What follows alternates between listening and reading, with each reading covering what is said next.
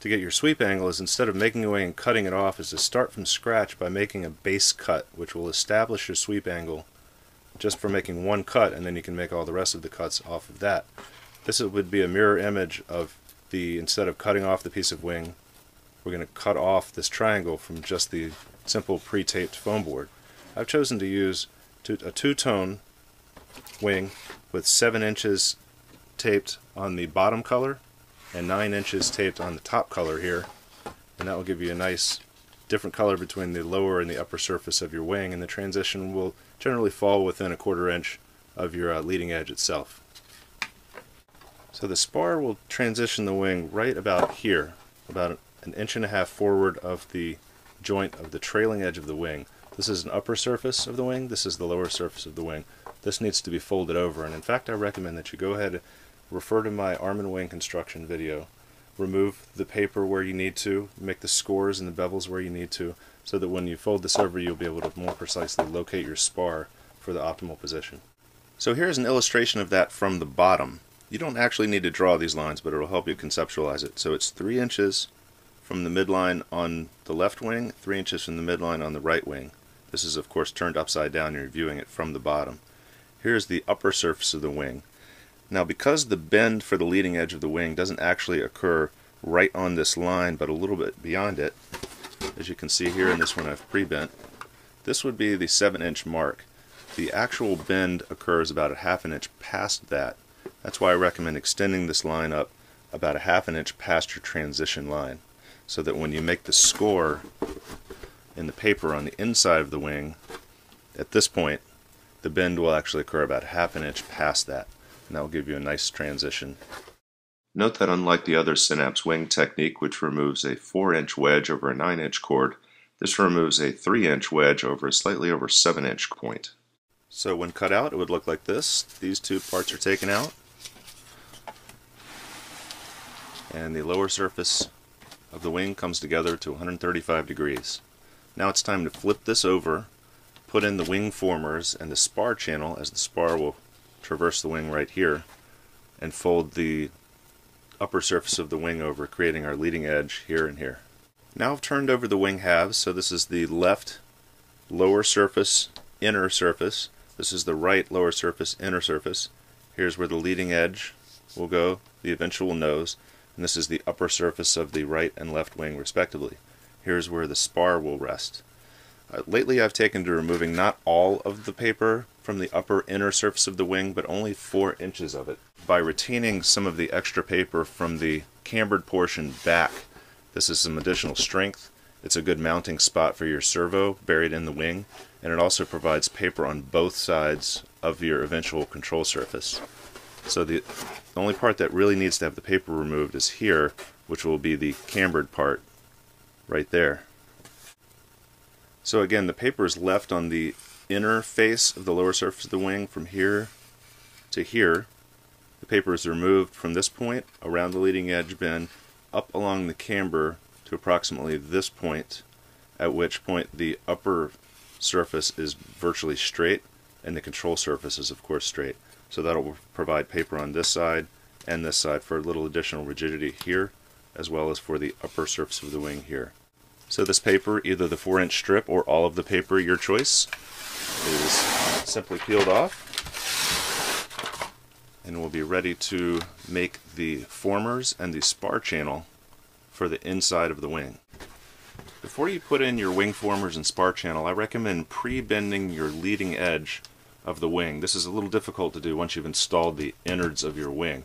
My preferred method of doing this is to use 2 heavy pieces of plywood or OSB or particle board, one here, one beneath it, or one piece of that on top of a table, and then place your lower surface of your wing underneath the board or between the boards with only about 1/4 inch of the paper extending. This is the part that will remain straight. And then simply lift up the leading edge of the wing in your upper surface and bend it over. Just get that started about 90 degrees of a bend, and then once you've fatigued the foam inside a little bit so that it will accept more curvature, you can remove it, bend that over, and stick it beneath the boards like that. Now that the lower surface has been pre-cut, cut off the upper surface of the wing to match. You can just scribe a line along parallel to this one, right here, extending it backwards, and cut that off. Now is a good time to go ahead and remove this 1/2 inch strip from the trailing edge of the lower face of your wing, like this, and then bevel down the inside face of the lower surface of your wing so that it will eventually accept the upper surface of the wing right here. If you have an extremely steady hand, you can use a blade like this to cut right along there and bevel it. I myself don't have quite as much skills, so I use a sanding block like this, put this down along the edge of a piece of plywood or table, and then sand that right down to a nice sharp bevel. To keep everything aligned and symmetrical, apply some removable tape like masking tape to the outer surface of your wing. Here's my left hand wing, and I'm going to get my right hand wing lined up as closely as I can, like that. Now it's time to construct the spar channel here. You could just glue the spar in there, but that's not a very elegant solution. So I'm going to create a channel here to keep it aligned. And also, if you prefer to make your spar removable, you can actually place a hole through the leading edge of the wing, have the spar be pulled out, and your wing can be collapsible. This is distinct from the formers, which are parallel to the leading edge and will pass along this axis. The difference is, in the usual arm and wing, those are also the spar channels. In this case, the formers will go here, the spar channel will go here.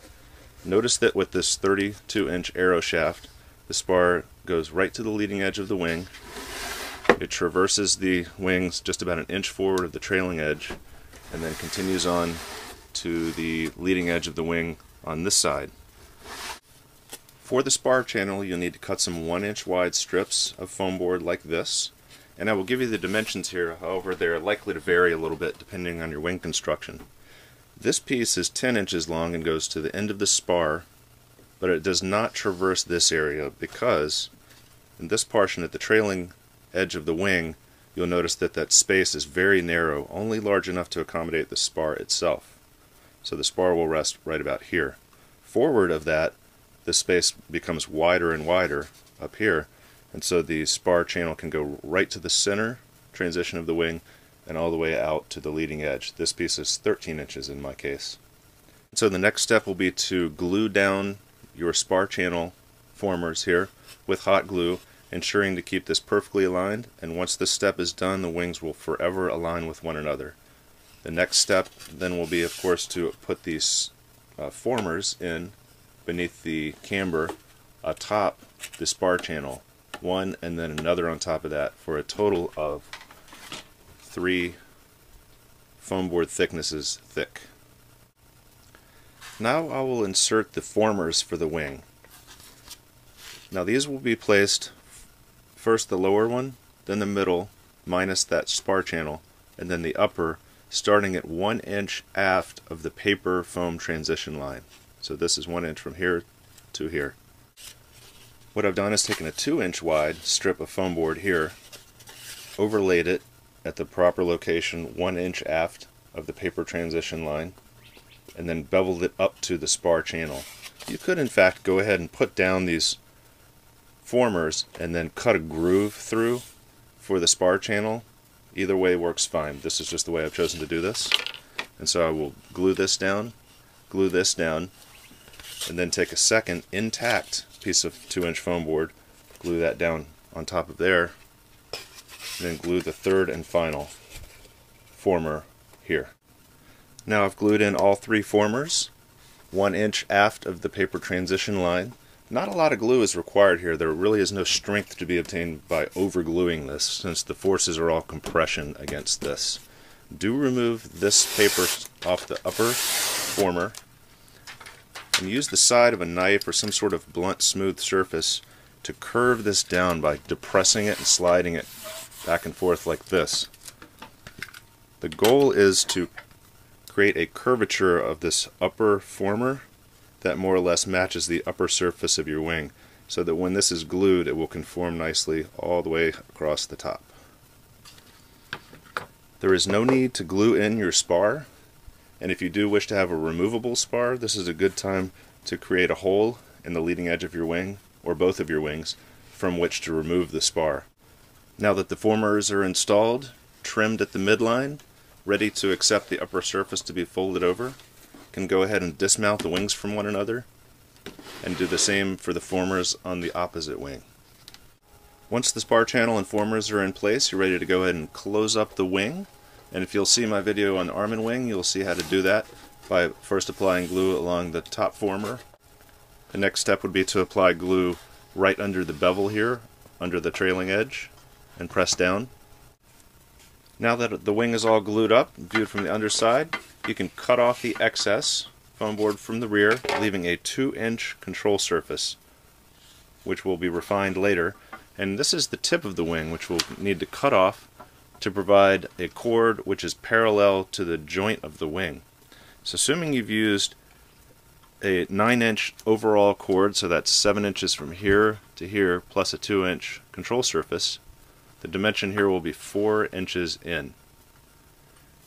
Now while this could have been pre-cut before folding up the wing, I always find out it doesn't turn out quite right, so I prefer to actually fold up the wing like this, use a straight edge, tape it to the surface, and use the longest, sharpest knife you've got just to incise all the way straight down perpendicular to the surface. That will cut the formers, the lower surface, and the upper surface all in one swipe.